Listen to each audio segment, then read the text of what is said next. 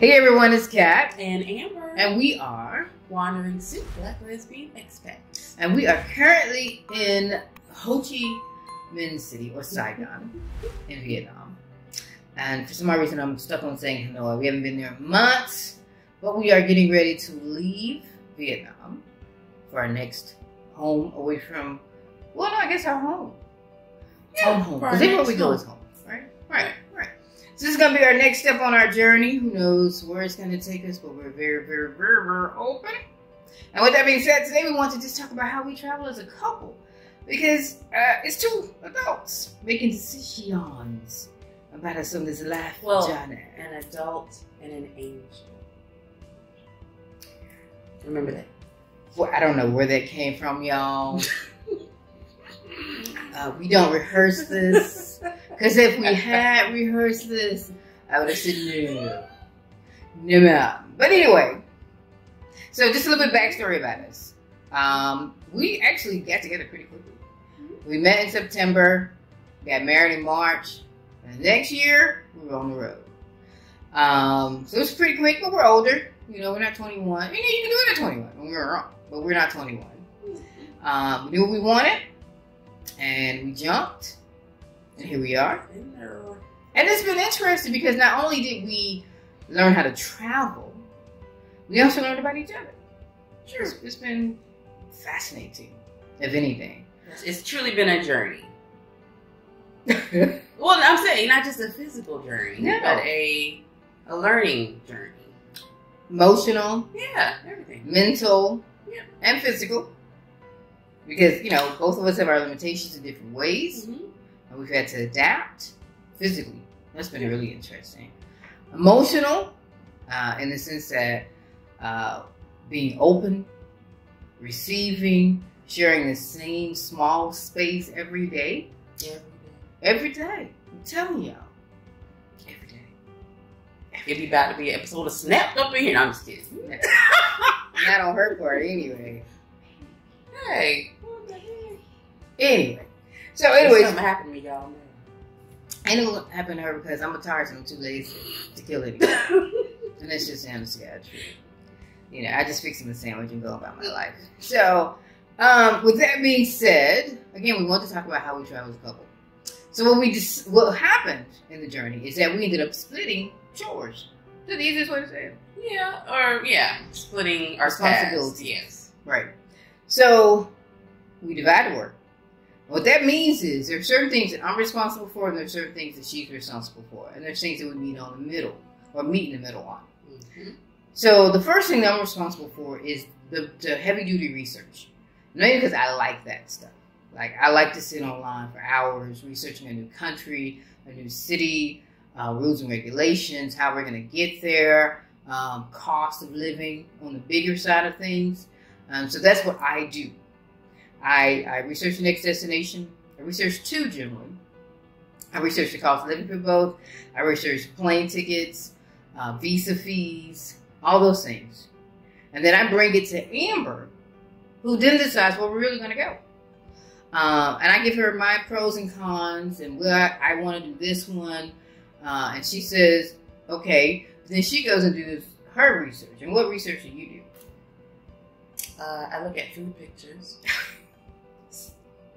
To see if I want to eat there, and if I do, then it's a up for me. I do that. But once we decide, I'm usually very concerned about things like safety. I think more so than anybody, and accessibility to places where we can walk and be and feel unencumbered and not feel accosted. So those are my main concerns. So when she says, hey, I think this is a good place for us to go, or possibly this, then those are the things I'm looking for. I'm looking at, okay, but is it going to be safe? Can I go there and walk around and feel like we're going to be okay? And are there areas that are open? And because I like grass and I like areas to walk around. I need physical space. So usually I'm looking for certain things.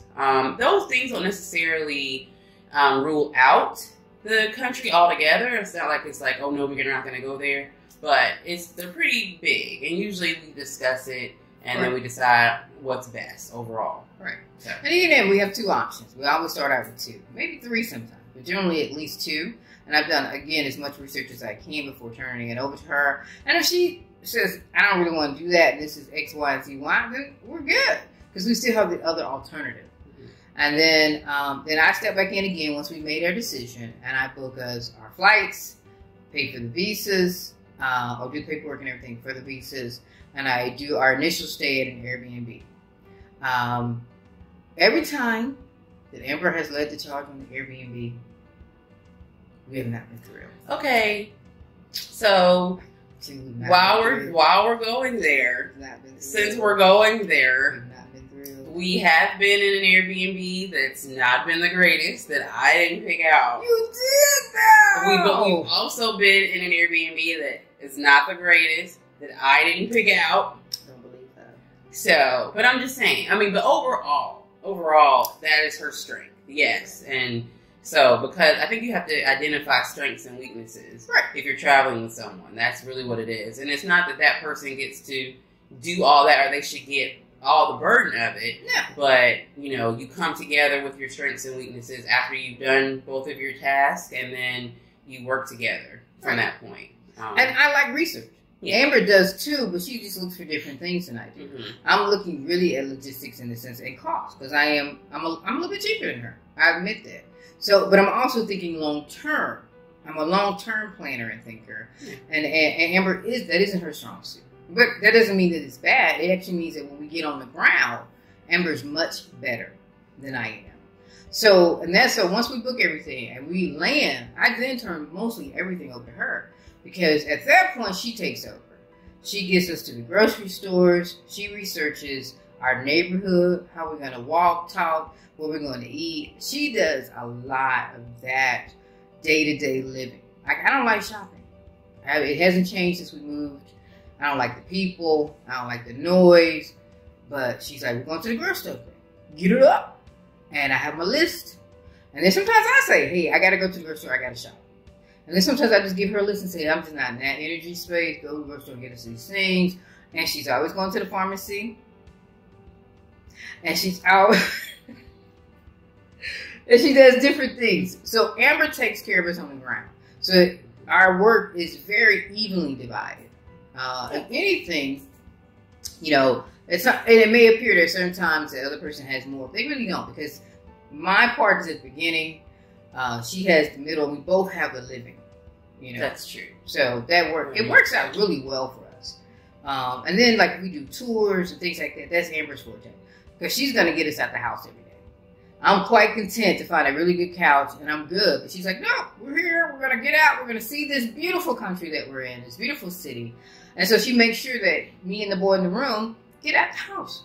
I like the experience. Right. I do. The reason why we go out to coffee shops is because of Amber. You know, she has to get out of the house a little bit every day. She has to walk. She has to move her body. And so she makes me move my body. We get up and we just do things. And so it's real. It works for us. Right. And I think, you know, so traveling with someone is going to teach you a lot about them and a lot about your relationship. And obviously. you. Yes, and yourself. Right. So, and some people you're going to find out that you just can't travel with. But, and so that's a lesson in and of itself. But if you have, you know, if you're equally yoked, and you have chosen well, and you're traveling together, then it pays to listen to that person, listen to their concerns, listen to their ideas, and give everyone a platform, right? For their thoughts and their opinions, and go from there. Because usually everyone's going to have that, you know, the things that they're good at and that they're not, so that you can take advantage of it. Right. Basically, figure out what your strong point is, and figure out what your partner's strong point is, and then work it. Work whatever works for you. You know, if you are the person who likes to do the research, then do the research, but make sure you're doing the right research. Mm-hmm. Don't just be, I am a hothead and I know everything. I concede. I've researched, I've done all this work, and I get attached to it, right? I'm like, oh, I'm right, because and she goes, well, no, I don't like this, and this. I'm like, but I'm right, though. And then I go, no. There's 2 of us. There's actually 3 of us. And so she's looking at it really from all of our point of view.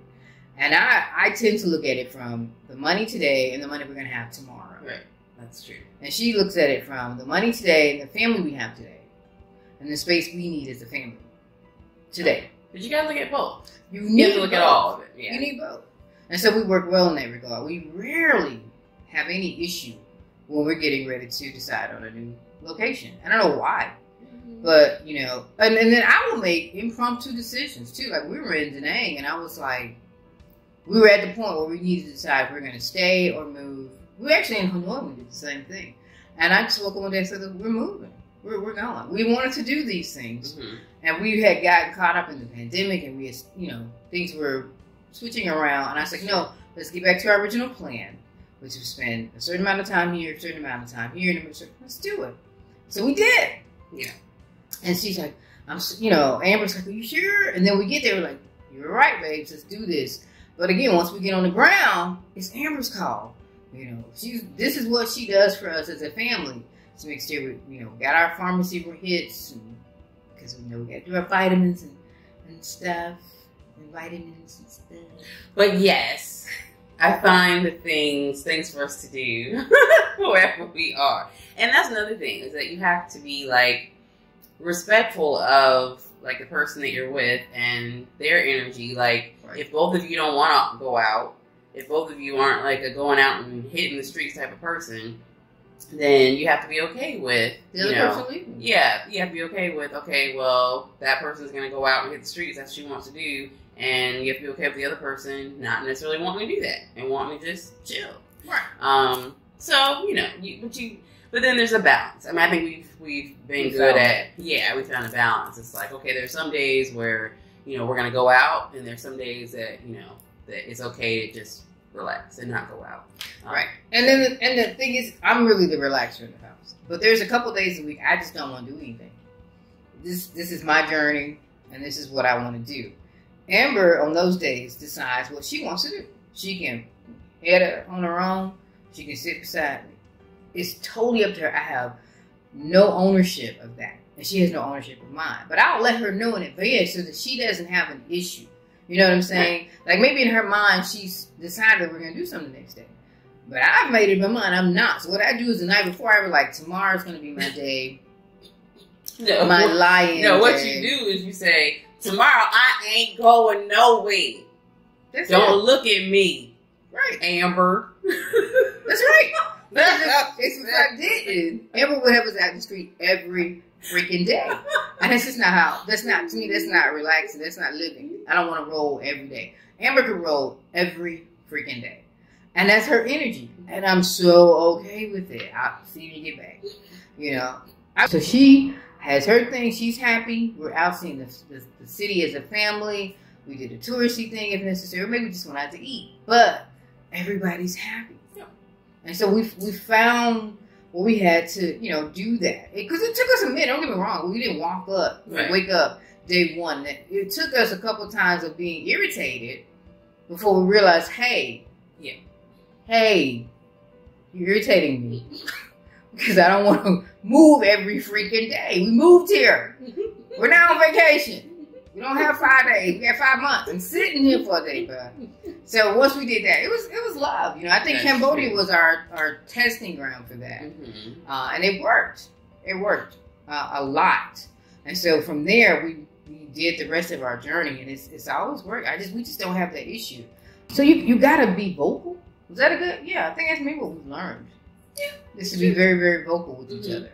Not just assuming, and not to say we're perfect, because we're freaking not. But I've learned to be very much more vocal about what I need, and Amber does the exact same thing. And it's worked. I've always been vocal. No, she's been complaining, which is not the same thing.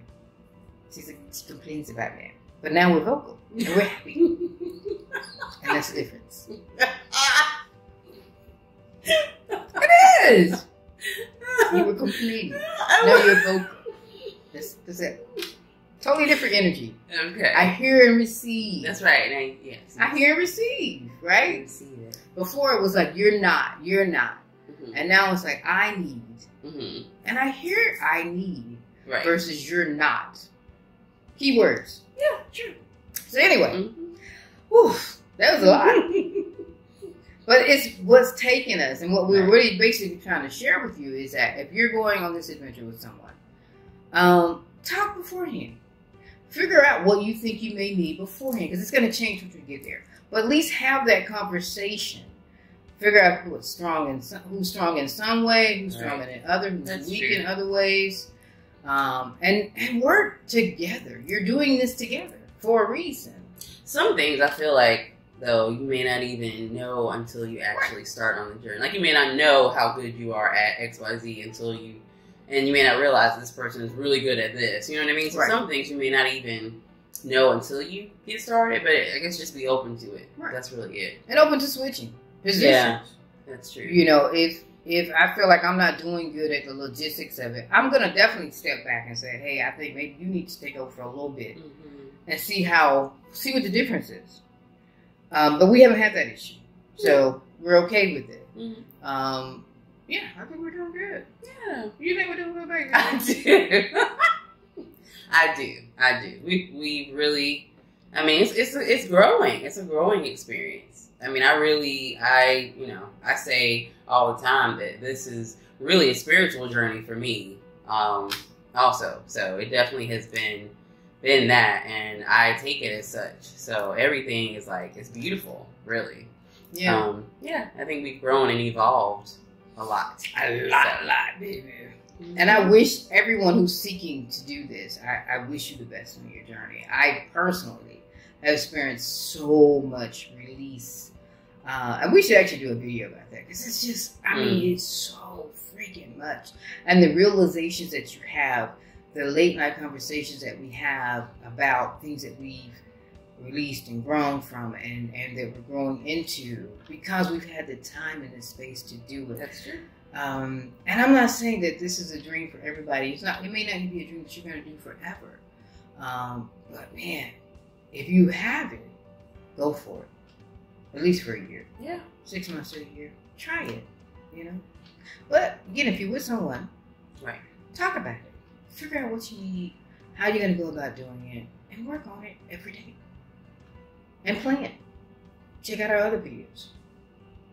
Yeah, because we get a lot of information. Oh, yeah. And I am Kat. And I'm Amber. Subscribe, like, share, follow, all those things. Comment below about what you want us to talk about in our next videos. Like and subscribe. Yep. We are Wandering Soup. We'll see you on the next video.